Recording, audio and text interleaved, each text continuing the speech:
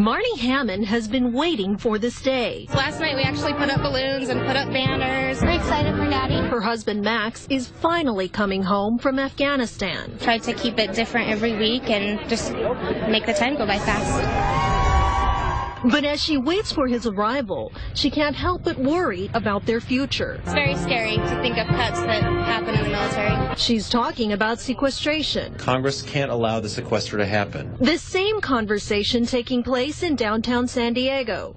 As the deadline continues to loom in Washington, millions of jobs hang in the balance. At the end of last year, the sequestration threatened about 30,000 jobs just in the military sector in our county. Congressman Scott Peters says not only will the sequester affect military, but it will also cut deep into other sectors and into our economy. If we let the sequester go into effect, that cuts about 3% out of our GDP, and if you think we've only been growing at a rate of less than 2% a year, it's a big setback.